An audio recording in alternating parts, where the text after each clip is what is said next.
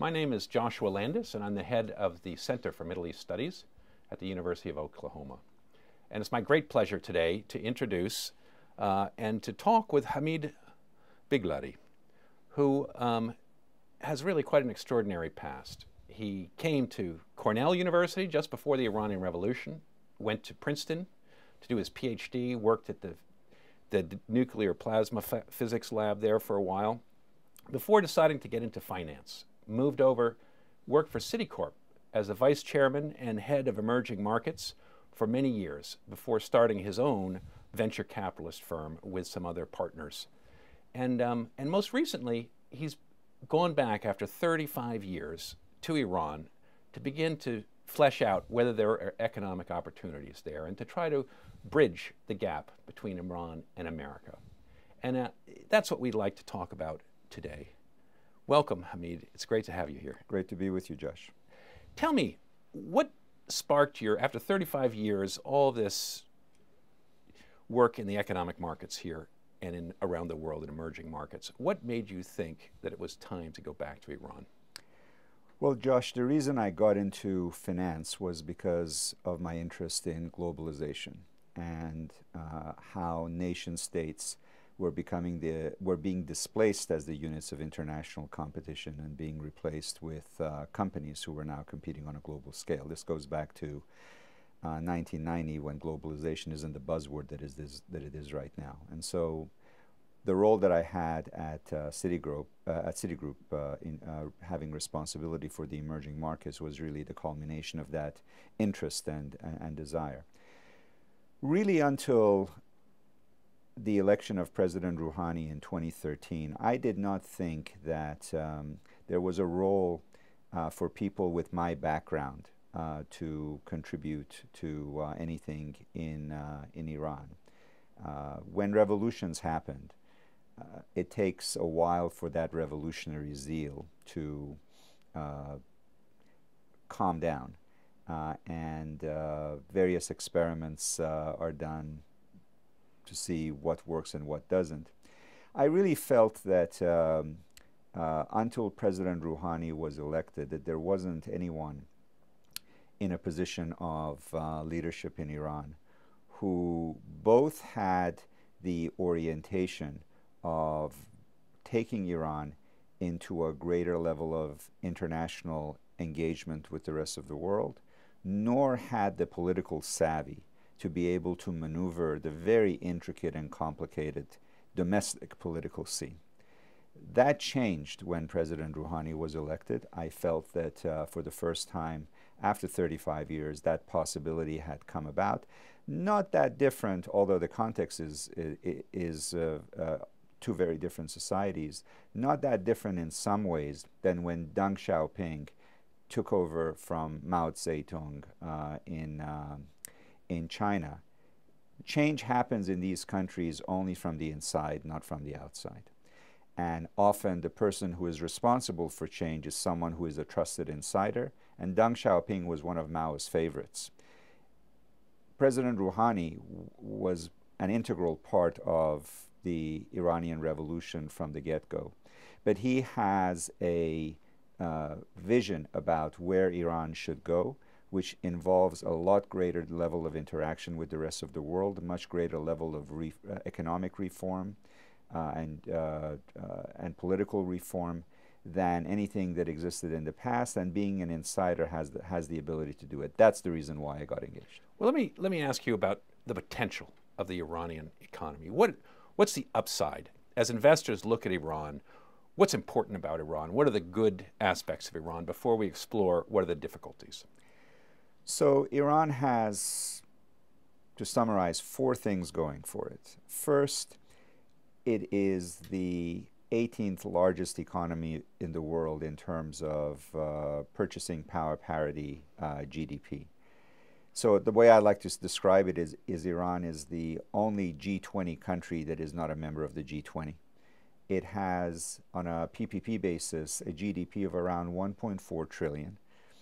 The United States has a GDP of around 17 trillion. So Iran is about 8% the size of US GDP, which makes it a pretty important country, larger than Australia, for example, in terms of GDP, comparable to Turkey.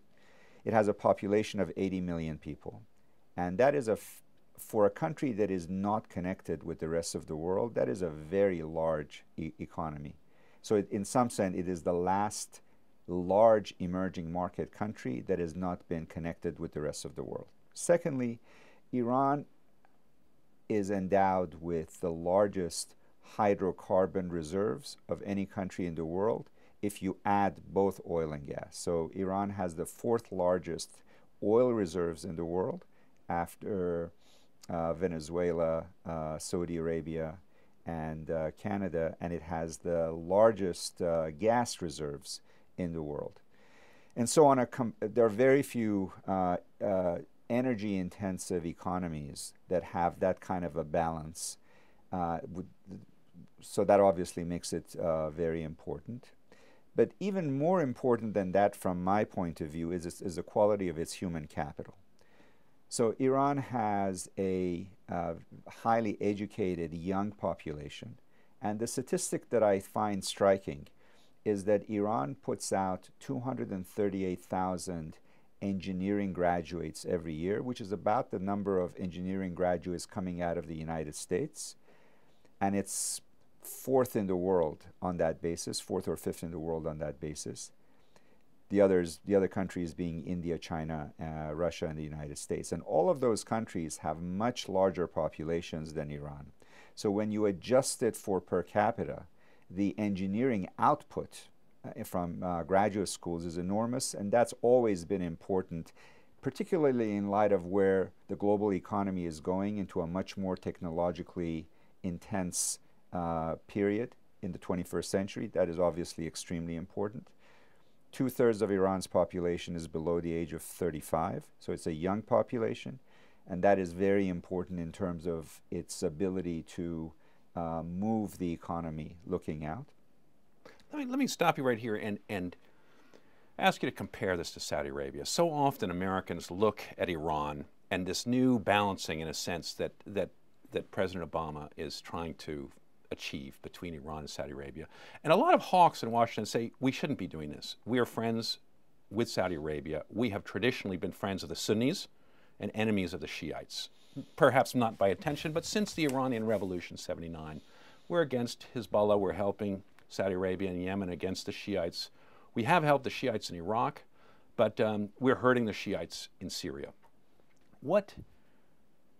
As we look at the Iran-Saudi competition, it sounds like what you're saying is that Iran's got a lot more benefit to the American economy, not only in human capital, but in terms of potential and so forth.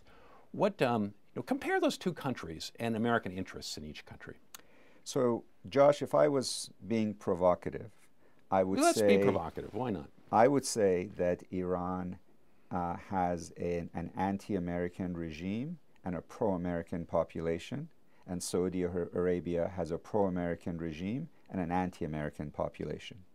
So if I were to project out and ask myself, where would I put my bets down the road, I know where I would be putting my bets in terms of greater level of interaction between the two countries. Now, why is that? Why are Iranians? We've heard that a lot in the press. Why are Iranians so pro-American? Well, first of all, there's a historic dimension to this, and there's a cultural dimension to it. The historical dimension is that during the 19th and mid-20th century, when two superpowers of the period, Russia and Britain, were competing for influence around the Middle East. And in fact, it is well known now, with the benefit of historical archives, that the Russians and the Brits had divided Iran into three zones. The southern zone was going to be the zone of influence for the Brits, and the northern part was a zone of influence for the Russians.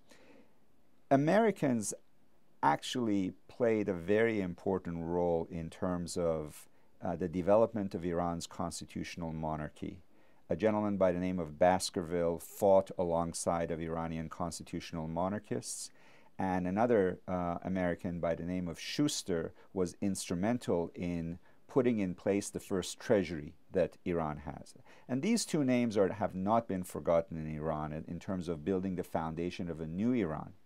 And then throughout the first half of the 20th century, the United States was a very important balancer in preventing the Soviet Union from taking more provinces and territory from the north of Iran. And as a result of all of these dynamics, Americans had a very large presence in the country, essentially all the way to the revolution in 1979. And that cultural foundation really was put in place in the 60s and 70s, where American cars, American music, American film, American literature, all manners of soft power as well as economic power became entrenched in Iran. I suppose a result of that is that the cabinet in Iran today has got the most American people who've graduated from American universities of any government in the world. Not only is that true, Josh, but Rouhani's cabinet has more American-educated PhDs than Obama's cabinet has in the United States. So it has even more PhD-educated, American PhD-educated cabinet members than our own government. So Iran is a good, it has tremendous potential. What are some of the difficulties? What are some downsides as American businessmen look at Iran? So there are several major downsides. The first is that Iran is a difficult place in terms of doing business, particularly in terms of the absence of what we would call rule of law in the developed economies. By that I mean things like resolution of business disputes, contractual disputes, minority investor rights, how long it takes to register property, access to property, transparency of who owns what. Those elements are at a very immature stage in Iran. And by the way, that is not entirely surprising because that is also true for most emerging market countries. The World Bank does a tally of emerging market countries, actually all economies, in terms of ease of doing business. Out of 190 countries that are ranked every year, Iran ranks 118th, and obviously that's low. If you compare it to some other familiar names, not so unusual. So Brazil is ranked 116th, and India is ranked 130th. So according to the World Bank, it is harder to do business in India today than it is to do business in Iran, despite the fact that Iran has been a relatively closed economy. Having said that, there is no question that Iran needs to do a lot more work in terms of rule of law. Secondly, corruption is a major problem, major impediment. Again, that is true across all the emerging market countries. It is absolutely true in the case of Iran. And third, for an economy to lift itself up, capital needs to be protected. So that goes with rule of law. But also capital needs to be allocated in the most efficient way in terms of the best use of resources in society. Unfortunately, capital allocation, which is typically done by the financial system in Iran, is not very efficient today, largely because during the Ahmadinejad period, the banks were used, as is done in many state-controlled societies, as piggy banks for the state. They were directed in terms of where they lend. Rather than lending based on profits and losses, they were directed to lend to state-owned enterprises. And as a result, there's a lot of imbalances that have been created in Iran's banking system with a lot of large amounts of non-performing loans. So Iran's banks need to be recapitalized, and privatization needs to come in very significant terms to how much hostility is there to capitalism amongst the clerics? Obviously, this is one of the parallel struggles that's going on in terms of liberalization, not liberalization. But is there deep hostility to capitalism, or is it not really that deep? You know, Josh, people think of Iran as a monolithic state, the way they think of North Korea, or even the way they think of China, where there's the Communist Party and everyone, you know, falls into place. Iran is a autocratic society, but it has elements of democracy built into it that are very different from other places. And in particular, within the context of Iran's political system, you've got really two wings. You've got a reformist wing, let me call it the nation state, that believes in market capitalism, believes in greater economic interaction, believes in competitive market dynamics. And that is largely represented by the executive branch. Then you've got the hardline or conservative elements represented by the Revolutionary Guards, represented by the judiciary, represented by a majority in parliament that are deeply suspicious of international engagement, largely because of the history of Iran. And that segment is not a fan of free market capitalism. It believes in state control. And it's a much more conservative, traditional view of what the country's role and the state's role should be. Those two views of the world, those two views of the state, are in constant conflict with each other in Iran. And that is what we're seeing day to day. So far from being a monolithic state, there's really a spectrum of views inside the country, and you have those who believe in progressive, within the context of Iran. It's not liberal democracy, but it is market forces and competitive dynamics and engagement, and you have those who fundamentally do not believe that that's the right view. Now that I've got you on Iranian politics, let me ask you a lot of analysts have said, well, Iran is very particular to the Middle East because it has these democratic elements. It has an elected parliament and a president who's elected, even though it's got this rigid theocratic superstructure. People have compared it to England, 19th century, where England went through a very strict voting franchise according to property and loosened up. The voting franchise is quite strict according to ideological principles and adherence to the theocracy. Some people say there's room for this to evolve towards a more democratic option, the way England evolved, and not go through the French Revolutionary, the French model, which went from staggering from revolution to revolution. Do you think that Iran can evolve towards a modern, enlightened government setup, or do you think that there's going to take a revolutionary process? So I am firmly in the first camp and not in the second camp, and I'll give you a few different reasons for that. First of all, as I mentioned, 2/3 of Iran's population is below the age of 35. This group of people are highly educated. They have great deal of exposure to the world. They are internet savvy, and they do believe in this concept of a modern, market-oriented middle class. Obviously, there's a spectrum of opinion there, but largely that is the view that it has. And just as you can't negotiate with gravity, you can't negotiate with demography. In 20 years' time, that population that is below the age of 35 will be in control of most of the organs of the country.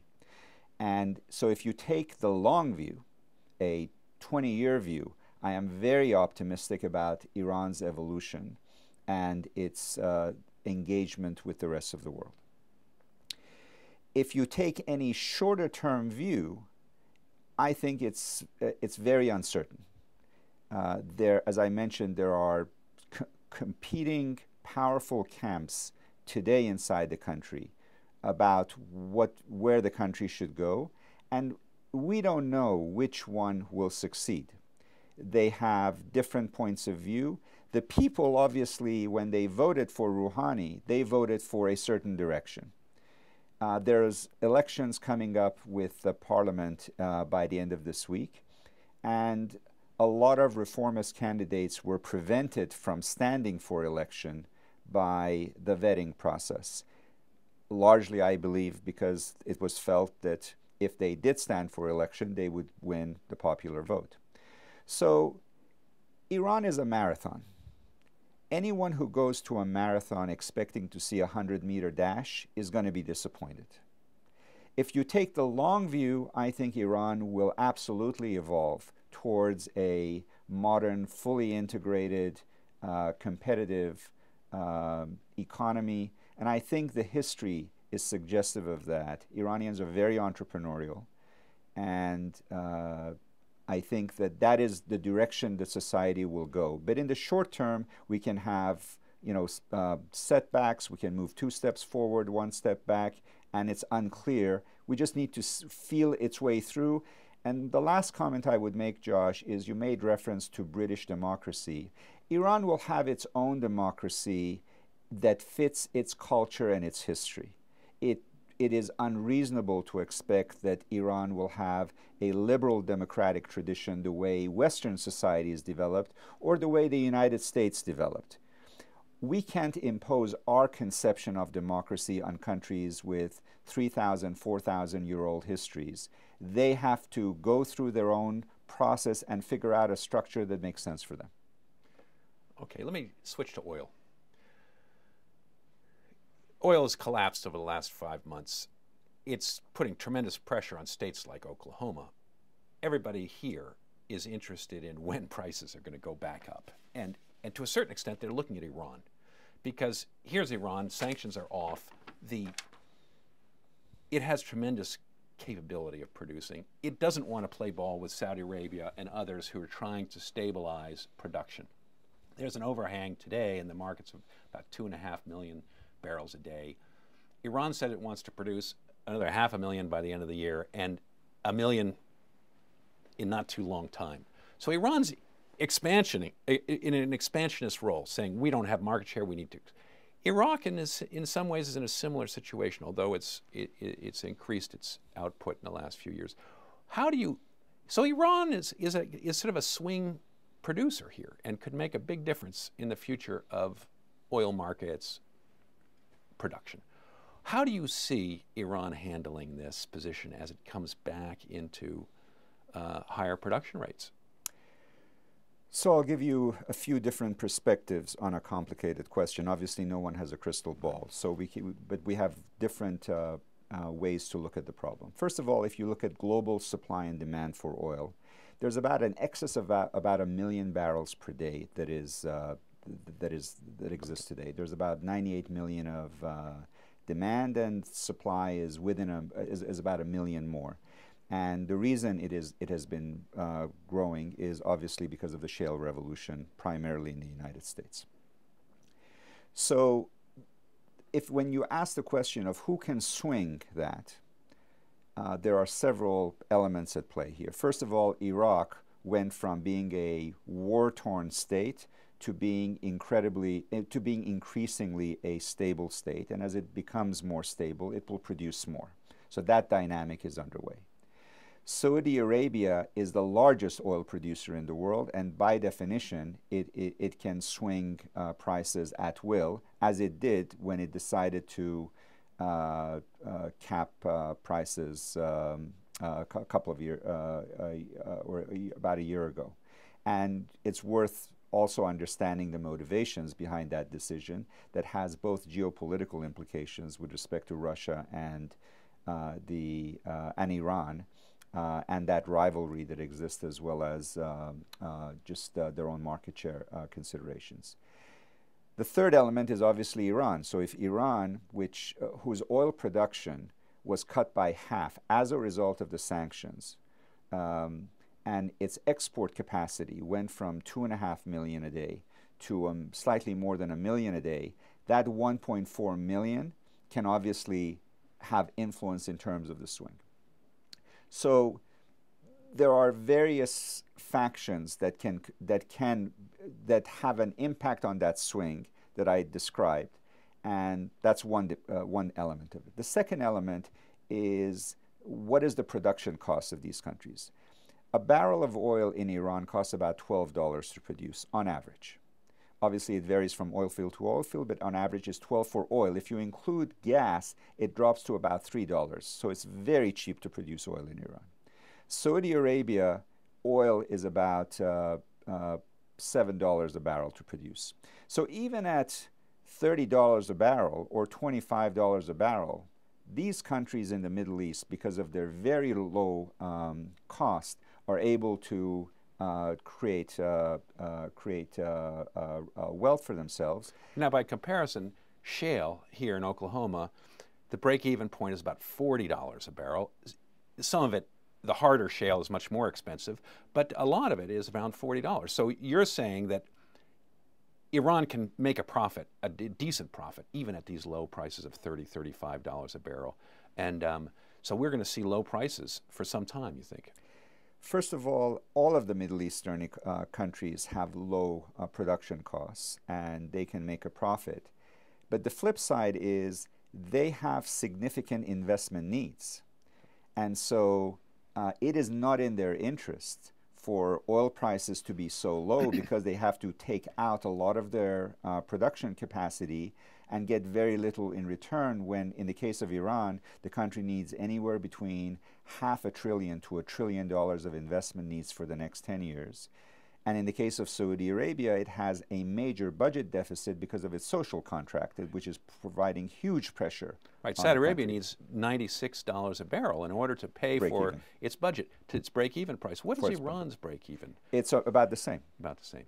And so all of these, now, both of these countries will adjust their budgets to meet whatever, you know, it means cutting back on investments at the end of the day.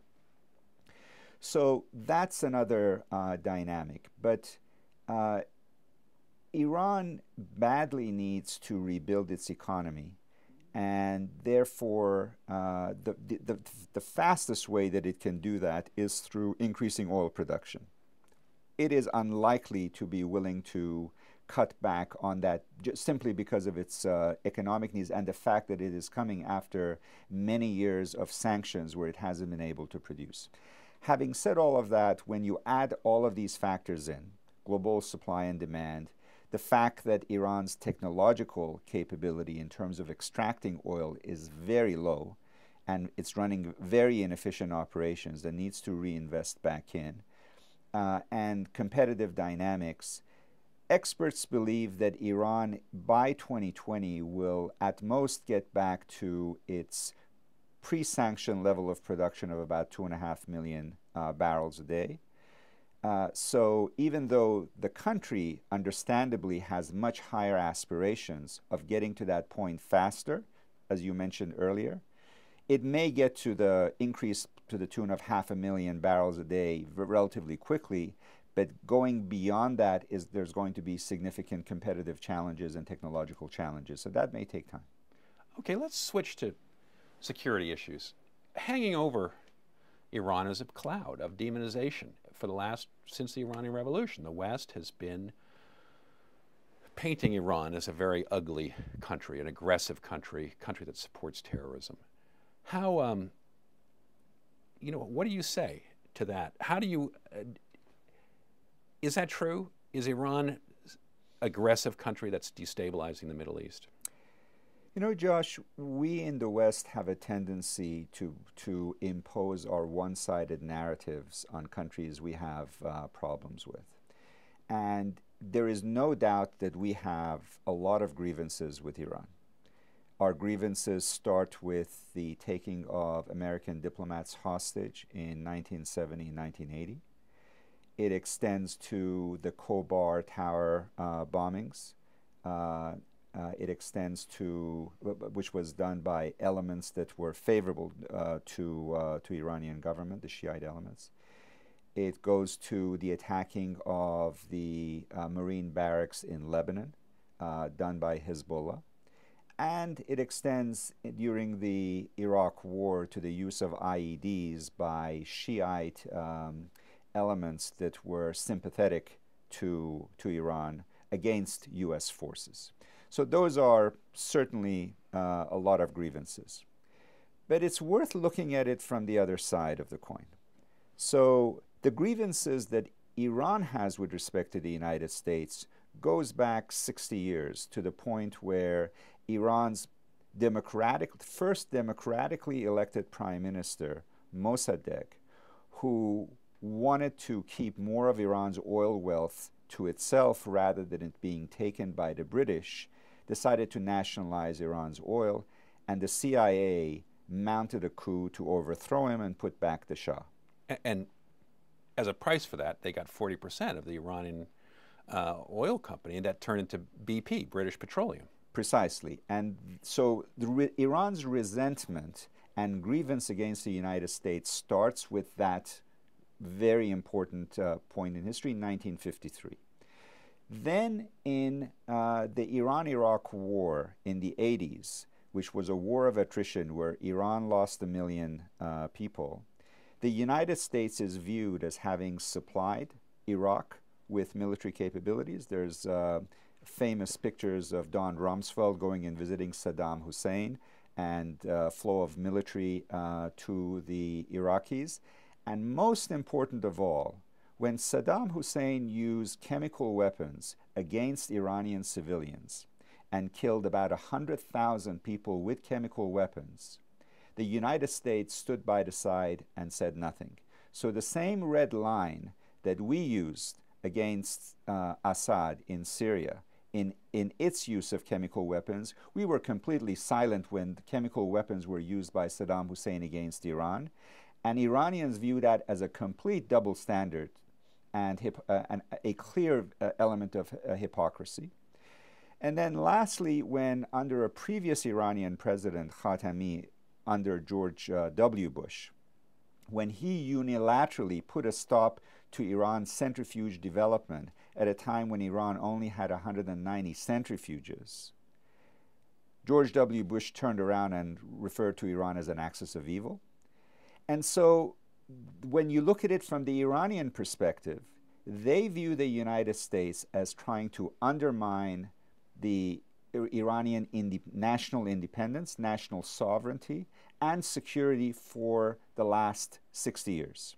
And so you're saying that America really is responsible for killing a lot more Iranians than Iranians are for killing Americans. It's certainly the perspective that Iranians have, and you know, I'm not taking a side in this, but these are different perspectives on the table, and we need to recognize both of these perspectives. So my view is, just as it took courage for Kissinger and Nixon to look at China at a time when China was viewed as a mortal enemy of the United States, just as Iran is viewed as an enemy of the United States today, and think about the problem completely differently, about how the world might be different if the United States and China could find areas of cooperation, and how the world has become a much safer place in the intervening 50 years. I believe we are at that same inflection point with respect to Iran, that if we continue to pursue the same failed policies of the last 60 years with respect to the Middle East, instability will continue, and we'll always find ourselves on the other side of the fence with respect to Iran. But if we rethink the region in light of Iran's role, Iran's potential, and how the population dynamics in this region are likely to evolve, and we reorient our policies so that we can find areas of cooperation and the mutual respect comes about between Iran and the United States, that in turn will result in Iran acting more responsibly and being a tool of stability, an agent of stability instead of an agent of instability today when it feels under siege. That rethink is what we need today. So let me... A lot of people in Washington worry that Iran is building a security architecture for itself in the Middle East that stretches the Shiite crescent, as King Abdullah of Jordan called it, that stretches from Lebanese Shiites to Syria, bolstering Assad. supporting the Shiites in Iraq. Of course, America put them in power and cast the Sunnis from the top side down to the bottom. But this Shiite crescent, Iran to Lebanon, new architecture backed by Russia, enabling Russia to get a foothold in this Middle East, chopping the Sunni world, a world stretching from Istanbul to Mecca, that the Arabs have seen as a Sunni world, into two. A lot of people in Washington say that's an aggressive thing. This is bad for America. It's bringing Russia into the Middle East. It's going to destabilize the Middle East. Is it bad for America? Should we be worried about it? And should we be trying to counter Russia and Iran's ambitions in the greater Middle East? It's a very important question, Josh. There are different ways of looking at this problem. The first thing to realize is that alliances are very fragile in the Middle East. That's been true for the last several centuries. And remember that Russia was a hostile state as far as Iran was concerned for most of the last 2 centuries, while the United States was a stabilizing force for Iran until really the last 30 to 40 years. And even from a theocratic point of view, Iran has more things to quarrel with Russians than they do with the United States. You have to ask the question, why is there an alliance? Why is this alliance between Iran and Russia? Well, it has to do with the fact that we've pushed Iran away from us by viewing it as an enemy, to look for other alliances to rebalance itself in the region. Remember that in the Middle East, the balance between Shiites and Sunnis is almost half and half. It's about 45-55. It's not the same as the rest of the world where it's 85% Sunni and 15% Shiite. In the Middle East, it's closer to half and half. And so when you push a country back against the wall, it will look for ways to rebalance the dynamics. That's why I believe that we need a fundamental reorientation. People were saying the same thing about communist China in 1980 or 1970, before Nixon and Kissinger came up with a completely different framework for thinking about China in the world. I think we need to come to a different framework for how Iran can work with us. So, for example, Iran and Afghanistan have common interests in a stable Afghanistan. Iran and the United States have common interest in a stable Iraq. Iran and the United States have a common interest in rooting out ISIS as a destabilizing terrorist network in the region. These are all places where we can start working together. And if we have greater economic interdependence with Iran and we start to look for areas of commonality, we're not going to agree on everything. So let's start with that. If we think that we're going to get to a place where Iran is 100% with us or 100% against us, you're either with us or against us, like George W. Bush says, we'll never get out of this predicament. We need to realize that there are areas that we can agree and areas where we disagree. We need to capitalize on areas where we agree in order to rebalance our respective posture. If we do that in an intelligent way, then we would find ourselves in a very different Middle East. The grievances of Shiites throughout the Arab world, this is once again a question of narratives. They say, under the Ottoman Empire, we couldn't serve in the military. We were terribly discriminated against. We were seen. And as a result of that, we've been the sort of dirt farmers of the Middle East. We've been very poor and discriminated against, whether it's Lebanese, south of Lebanon, in Yemen, Iraq, or in Syria with the Alawites.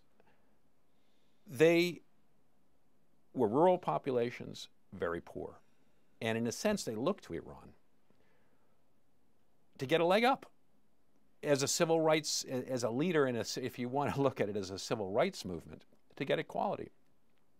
And in this war between Shiites and Sunnis that has really destabilized the Middle East, I suppose that's one element of it, is trying to find equality. How do you see this theocratic debate and power struggle? When are we going to see the end of it? When will there be some accommodation between Sunnis and Shiites? And I'll add one. A recent poll done by Pew found that in many countries in the Middle East, like Jordan, Egypt, Sunnis, when asked if Shiites are Muslims, about 40% in some of the countries said no, they're not. When Shiites were asked if Sunnis were Muslims, almost 95% said that they were. What explains that difference, and when are we going to get over that difference? Two factors. They're easy to explain, but difficult to implement. One is education, greater degree of education, and second is the creation of opportunities. Countries and populations react, or ethnic groups react, when they lose hope in terms of creating a better world for themselves and their families. And they are easier to manipulate by demagogues because their mindset sees no other alternatives. That's been the history of extremist groups throughout history. Education is a longer-term process, and nothing can be done on short time scale. But one has to start it somehow. But creating opportunities is something that is different. It can be done within a 10 to 20 year time horizon. And ultimately, the way you co-opt segments of the population that feel marginalized or disenfranchised is you find mechanism to empower them and to allow them to be successful for themselves. By the way, Josh, we don't have to go far. The fact that we have the populist movements in the United States, where there's the 1% and the 99%, is just another manifestation of the same fact, where the pace of technological development has outpaced the ability of our educational system to create good jobs for the middle class. And so the middle class is disappearing, and you're finding more and more extreme and partisan voices getting louder and louder.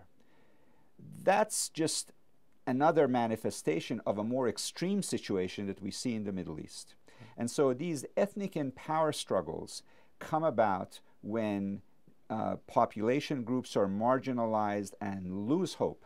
And the only way to address it, by the way, it's equally true for the Palestinians in the region. The way you address it is to create opportunities, create incentives. Human beings respond to economic incentives. You provide it to them, they'll respond. Hamid, thank you very much for coming in and talking with us today. My pleasure, Josh.